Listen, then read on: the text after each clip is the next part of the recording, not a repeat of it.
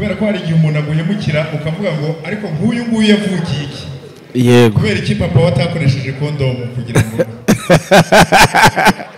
The Ben buriya ni n'umunyeshuri wanjye naramwigishije mu ishuri mu mwaka wa 4 ahantu yigaga za Kicukiro. Icyakora hariho indirimbo imwe nasubiyemo itari yanjye y'umugabo nakunze cyane mu Rwanda witwa Inkuru nziza François, indirimbo yitwa usigara amahoro, nayo iri kuri album. Nkurikije no kuntu mbona madamu warimo twakira ngo ndaza kwibaza ngo mu muziki wawe umudamu wawe agira uruhe ruhare kuri successful yawe? Ni icyo ngicyo cyonyine. Ubaje ikibazo cyiza, ikinde kisubiza ntaciye ku ruhande.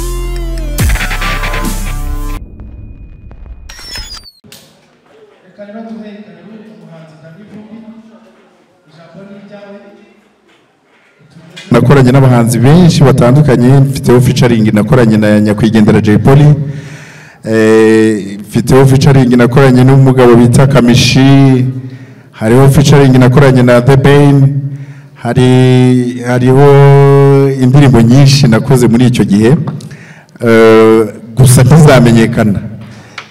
Indirimbo yagerageje kumenyekana icyo gihe yitwa Wabigenza ute, imwe ndirimba mbaza umuntu ngo uramutse umenye ko umunsi w'urupfu rwawe ari ejo wabigenza ute. Nibwo iyi album ikimara gusohoka nahikoreye launch,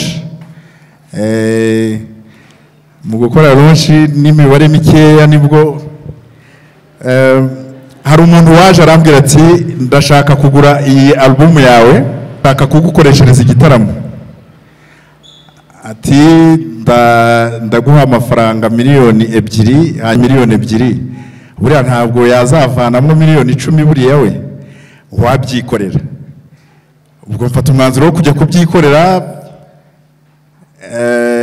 nibwo bwa mbere nabonye igihombo n'amaso yanjye, kubera ko ku muryango abantu binjiye muri iyo concert binjiriye ibihumbi bitarenze 200 n'amadepanse yose. Nyuma ndicara ndavuga nti iyaba naremeye offre y'uriya muntu byari kuba byiza kurushaho, ariko iyo ukora ikintu ukunda iteka urakomeza ugashyiramo imbaraga.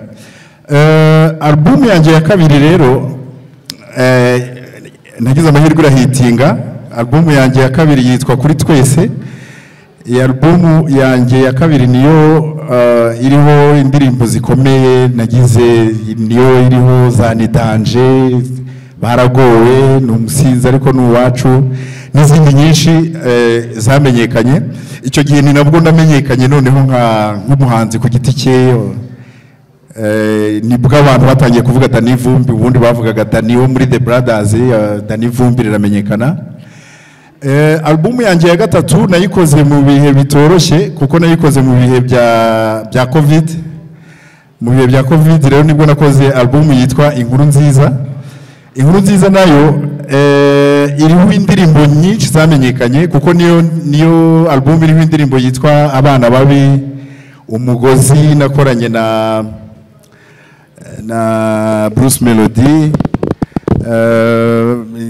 Hariho n'izindi ndirimbo zamenyekanye nka Yibare n'izindi ndirimbo abantu bagiye bakunda. Gusa ni album nayo kubera ko yasohotse mu bihe bya Covid, hari ikintu yanyeretse gikomeye. Nibwo nabonye ko umuntu ashobora kuba yacuruza noneho umuziki online, kuko mbere yaho nabonaga atari ibintu bishobora kuba byakwinjiriza umuntu.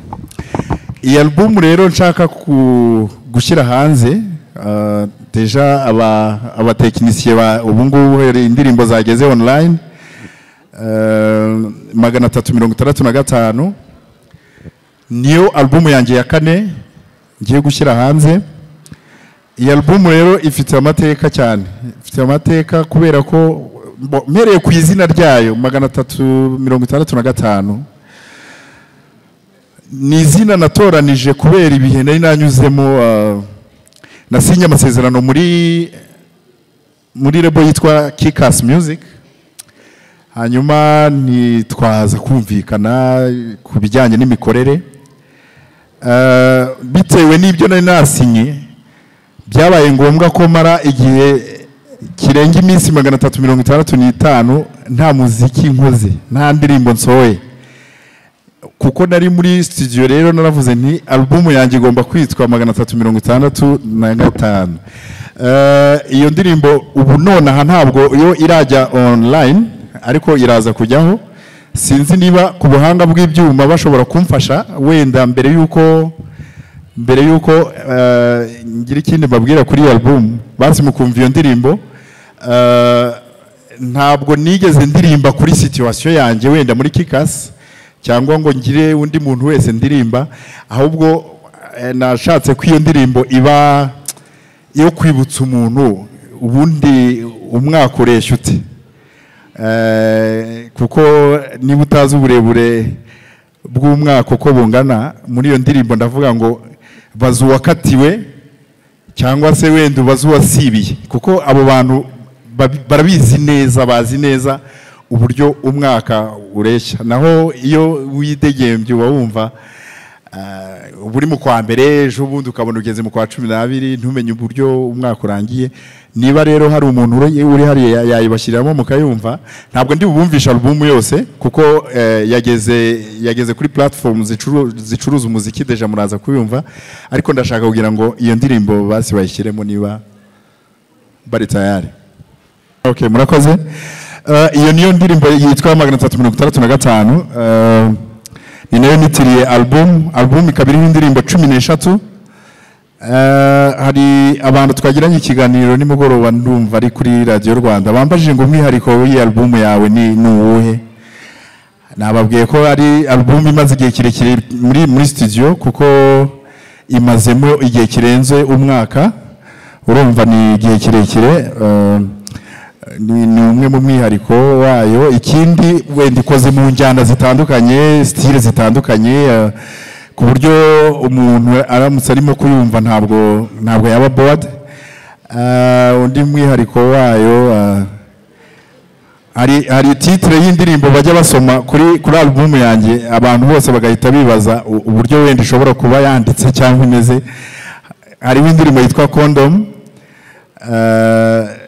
Umuntu uwo ari we wese ahita yibaza ati si uyu mugabo noneho Condom yayiririmbye ate. Ubwo rero muraza kuzumva. Wenda undi mwihariko nuko indirimbo zose ni shyashya, nta ndirimbo nigeze nsubiramo cyangwa se wenda ngo bari indirimbo yaciye ku maradiyo. Icyakora hariho indirimbo imwe nasubiyemo itari yanjye, y'umugabo nakunze cyane mu Rwanda witwa Inkuru nziza François. Indirimbo yitwa Usigara amahoro, nayo iri kuri album. Ubwo rero nkaba nahisemo kugira ngo iki gikorwa ngikorere imbere yanyu, tugikore ku buryo bw'imbona nkubone. Kuri album mfiteho indirimbo yitwa Kimaso Maso. Ubu buryo bwa Kimaso Maso twahisemo kugira ngo bamurikire iyi album, ntekereza ko buri butange umusaruro ufatika. Icyo nabasaba ni kimwe, ni ugukomeza kudufasha, gukomeza gushyigikira umuziki nyarwanda, gukomeza kudutera inkunga nk'uko mwabikoze kuva kera, kuko umuziki aho ugeze ubu ngubu ntabwo ari ahantu habi, urimo kugana mu cyerekezo cyiza. Murakoze cyane. Niba wenda hari abantu bashobora kuba bafite ibibazo bambaza ku bijyanye n'umuziki, ntekereza ko ntacyo ntavuze, byose mbishyize hanze umugani wanyu. hanyuma ku bijyanye n'ubuzima bwanjye bwite murabizi ko nubatse hari abafana benshi. Impamvu mvuze ibi bintu nuko abafana benshi batazi icyo kintu. Abafana benshi hari igihe uhura n'umufana agahita akubwira ati none se uzashaka ryari? Ndubatse, wenda ni nacyo nari guheraho. Mfite abana 3 bakuru, umutoya ari kwiga muri Setandere hariya mu wa 2. Urumva ko wenda no mu buzima busanzwe bwa buri munsi nuko nguko mpagaze. Reka rero mbashimire cyane, reka mbifurize gukomeza kugira ibihe byiza, hanyuma abafite ibibazo wenda mwabibaza nkabibasubiza ntaribi.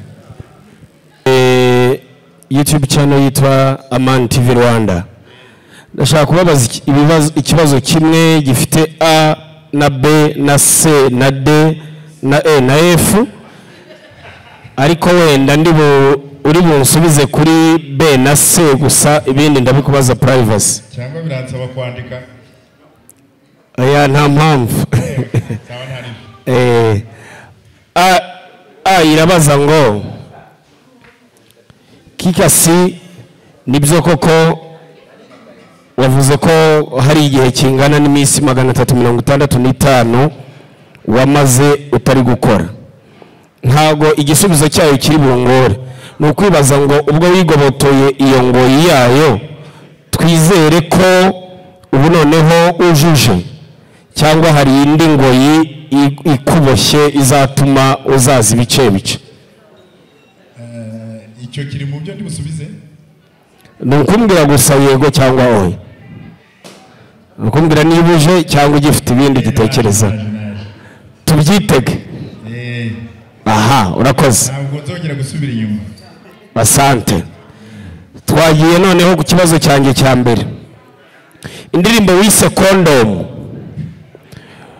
ni ubukangurambaga bwo kurwanya sida, cyangwa ni condom as condom, cyangwa wagendeye kuri ibi byirirwa bivugwa hirya no hino ko abahanzi cyangwa n'abandi runaka bamaze gufata hiti batera inda uko bishakiye ku buryo kuririmba condom bya bakangura? Nagerageje kuyishyira mu buzima busanzwe. Harimo akantu k'ubukangurambaga ariko kihishe. Nkangurira abantu kugira umutima mwiza. Nkangurira abantu kugira umutima mwiza, gukora ibikorwa byiza, kuba abantu beza. Kubera ko hari igihe umuntu aguhemukira ukavuga ngo ariko nk'uyu nguyu yavukiye iki? Yego. Kubera iki papa watakoresheje condom kugira ngo ahere hirya? Nuko nguko indirimbo iteye. Okay. Bivuze ko hari abantu baguhemukiye ku buryo wifuzaga ko bakabaye barakoresheje condom ntibabe baravutse. Nawe niwicara ukareba urutonde rw'abantu bagukikije, abantu mwirirwa na buri munsi, ari uri busanga umuti ariko nk'uyu yavukiye.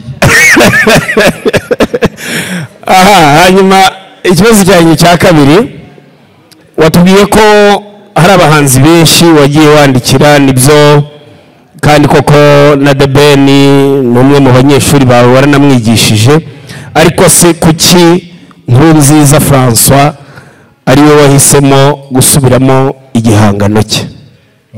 Nakuze nkunda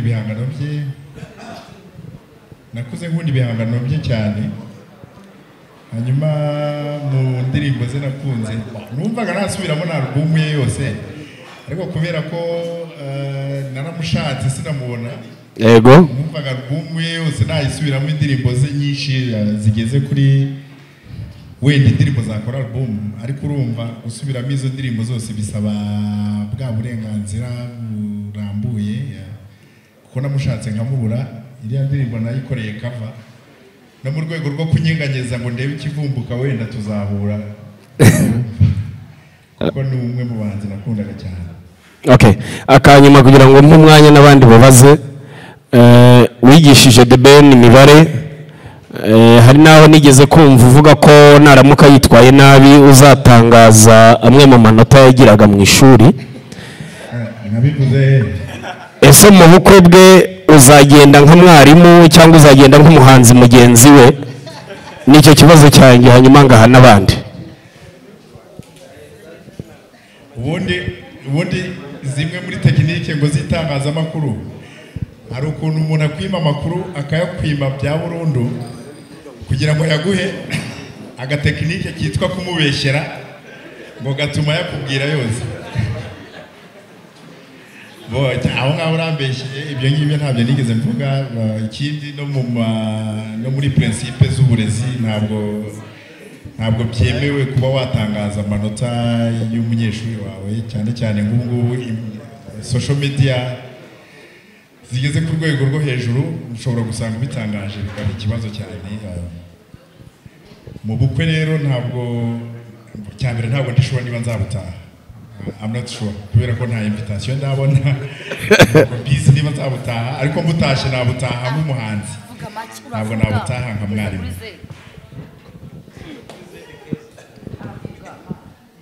Allo? Allo? Nitwa Patrick the Entertainer. Turi muri La Sienda Bale. Niho duherereye kwa Dani Vumbi. Hanyuma ubwo ikibazo cyanjye kiragira giti nkurikije n'ukuntu mbona madamu wawe arimo atwakira, ngo ndaza kwibaza ngo mu muziki wawe umudamu wawe agira uruhe ruhare kuri successful yawe? Ni icyo ngicyo cyonyine. Ubajije ikibazo cyiza. Iki ndakisubiza ntaciye ku ruhande. Ntekereza ko iyo ntamenyana nawe nshobora kuba ntari n'umuhanzi ubu ngubu. Iyo ntamenyana na madamu wanjye byari kuba bigoranye kuba wenda ndi umuhanzi. Ndaza kubabwira impamvu. Nuko ari mu bantu bafashije cyane kugira ngo ntere imbere muri uyu muziki.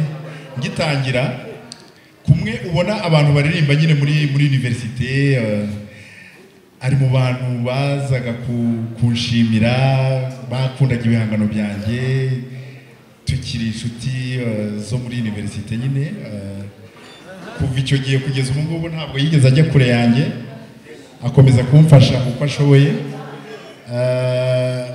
Mu kuba iyi album yagiye hanze hari umwe mu bahanzi nababwiye wabigizemo uruhare rukomeye, Bruce Melody, ariko ntabwo yari wenyine. Icyo gihe yari kumwe na madamu wanjye, nibo bavuze batari ko izi ndirimbo byamisha muri studio wazisohoye zikajya hanze.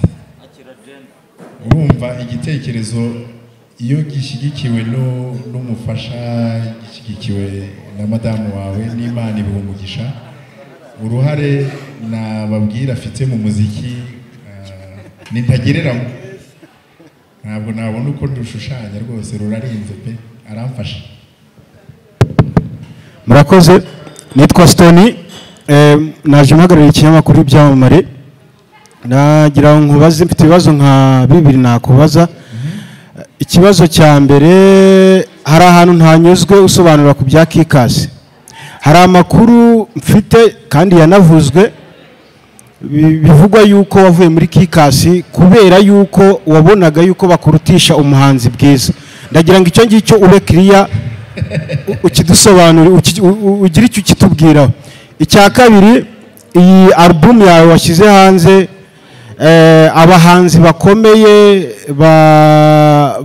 bari professionnel muri iyi minsi tubona iyo basohoye album hari imbuga bashyiraho bacururizaho iyo muziki. Turagira ngo tubwire ese ni izihe mbuga aka kanya nshobora kubwira abankurikiye cyangwa se nanjye ubwanjye niba nshaka kuba nagura umuziki wawe, apana kuwumvira ubuntu, nshobora kujyaho nkaba nagura izo ndirimbo. Ikindi kibazo cya gatatu, uyu mugenzi wanjye Patrick yarasa nk'agikomojeho, ariko nagira ngo utubwire nuruhe ruhare umudamu wawe yagize. Numwe mu bantu bakuba hafi cyane nkuko bigaragara. Nuruhe ruhare yagize kuri iyi album yawe? Ese niki yagufashije nk'umuntu w'umutambukanyi wawe mu bantu? Murakoze. Wenda reka mpere kuri icyo ngicyo. Nukuri yafashije byose. Yafashije byose kuva ntagira album kugeza gisoza, kuganira n'abaterankunga, kuganira n'abaproducer. Ejo bundi yaraye muri studio ari kumwe na Bob Pro bari kurangiza izi projet zose urumva ntacyo atakoze yarafashije. Hanyuma ku kindi warubajije cya KIKAC Music, umva rero wa mugabo we urumva Bwiza ni product y'igitekerezo cy'umugabo witwa Uhuje Imfura Jean Claude n'umugabo witwa Vumbi Daniel. Ni ukuvuga ngo kwa kuntu abantu bicara bakaganira bari kunywa agacupa, twaricaye turavuga tuti ariko harya ubu nta mishinga umuntu yakora itatwara amafaranga menshi, kwa kuntu abagabo baba baganira amafaranga, baba baganira iterambere. Mu mishinga myinshi twatekerejeho projet tuyishakira n'izina, twayise Next Diva indi mbuto. Iyo projet rero niyo yabyaye Bwiza, niyo yakoze Bwiza kwikubitiro, kubera ko mu bihangano 214 baduhaye abakobwa bifasha amashusho, ni jyewe wari ushinzwe guhitamo, noneho abo ndi buhitemo nkabahitimu nayo igahitamo. Ni ukuvuga ngo jyewe n'abahitiyemo abantu bagera nko kuri 4, noneho bo mu guhitamo muri abo bantu 4 bahaye mvanye muri 214 bahitamo Bwiza. Urumva rero ntabwo umuntu nk'uwo ugizeho uruhare, ntabwo wavuga ngo uvuye muri lebo ngo kubera ko ngo batangiye kumutonesha, kandi nawe uri mu bantu bamutonesha. Kuko niba indirimbo za mbere twarafashe umwanya tukajya ahantu mu mwiherero tukamukorera indirimbo 5, agomba guhitamo indirimbo asohora ndetse akabikora, indirimbo za mbere akazishyira hanze. Urumva ntabwo icyo gihe ntabwo nagombaga kuvuga ngo ngo kuko ngo batangiye kumufata neza ngo ngewe ngo ndagiye. Oya, hari imyaka igera igipimo cy'ishyari kikaba gikeye, bitewe wenda n'amikoro umuntu agenda abona, bitewe nuko gukura no kuba umugabo muri rusange. Ntabwo impamvu navuye muri KIKAC ari uko Bwiza Emerance yagize success, ahubwo yaba yagiraga success kurenza ahangaha, kubera ko twese tubigiriramo inyungu nk'abanyarwanda ndetse n'umuntu wabanye muri KIKAC Music. Showbiz ino minsi inyungu zayo iri gutanga cyangwa ko iri kwitwarwamo n'abahanzi batandukanye, urabibona ute? Wagira inama yihe abahanzi ba muri showbiz ya kano kanya na ukurikije uko bari muri showbiz bwashize? Ikindi kibazo Bwiza yashimyeho, Tom Close ashimaho, Platini P ashimaho, bose bagura bashaka kugurisha ikintu cyitwa album zabo. Ni iki kiguha icyizere cy'uko album yawe izagurwa neza, cyangwa niki cyagakwiye gukangurira abantu, cyagakwiye gutuma abantu bagura album yawe? Ikindi wakurikiranye ibihembo bya isangwa na muzika, ni ibihembo byabayeho kuva kera ukinahari. Hari igihembo giherutse guhabwa Tom Close, wabibonye ute? Muri rusange ibihembo bya isangwa na muzika wabibonye ute? Ubona byari bikwiye gutangwa gute ukurikije ko umuhanzi nka Kevin Kade mushyashya, cyangwa navuga ko utaramuramba muri bino bintu bya showbiz, yabibonye akavuga ko bagendera ku kimenyane cyangwa bagendera ku marangamutima yabo batagendeye ku bikorwa? Ushaka kugira ikintu tubitangazaho ku bijyanye n'ibihembo ubona muri kano kanya biri kugenda bitangwa muri ino minsi? Ikibazo cya mbere warubajije, ikibazo kibaza ngo umuziki muri rusange mu burute ubu ngubu hari intambwe yatewe, uwo ari wese arayibona, ndetse no mu bijyanye no kwinjiza ntabwo bikimeze nka kera. Niba ubu ngubu hari possibility yo kuba wacuruza album, mbite fatirana n'ikibazo cyawe cya kabiri, izo opportunity kera ntabwo zabagaho. Hanyuma ntabwo nzi neza impamvu bavuze ngo Bwiza yashimyeho, ngo Tom Close ashimaho, na runaka ashimaho. Bagerageje gucuruza album biranga se? Ya Bwiza ndakumenyesha ko bayiguze.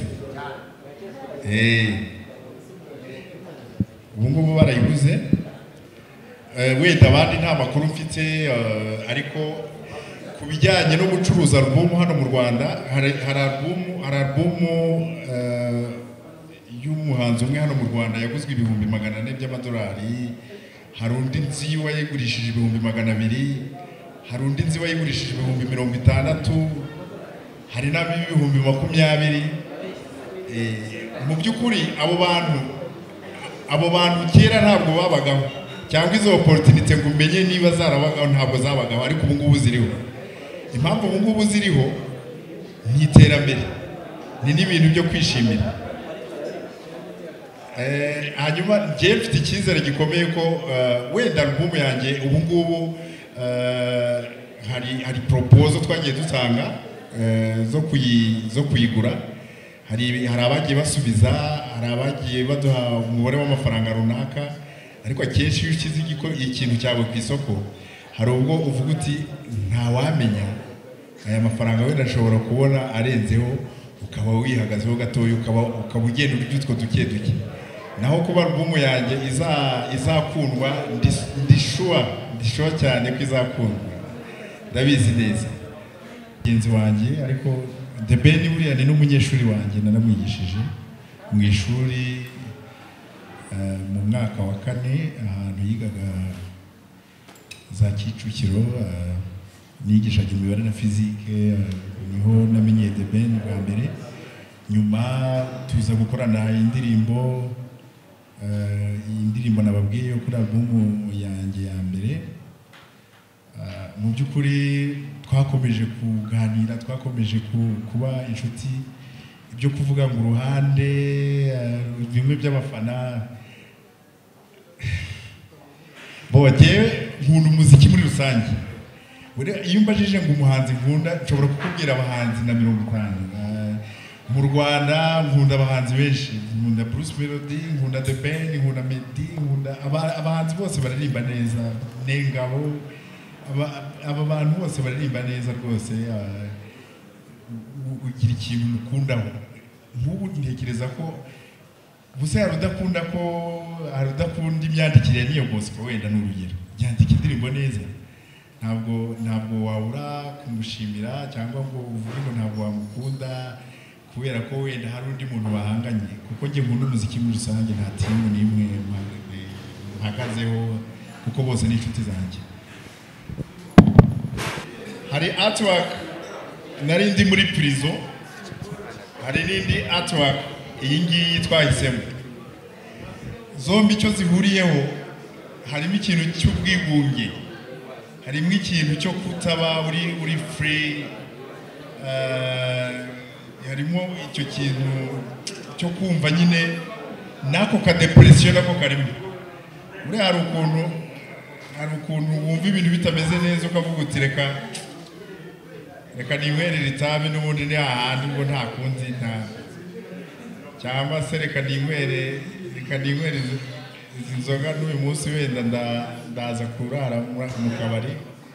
Ariko rwose ikintu bajije bifitanye isano kuko abantu benshi bahisemo iyi ngiyi, ariko biragaragara ko nyine ndi umuntu uri ahantu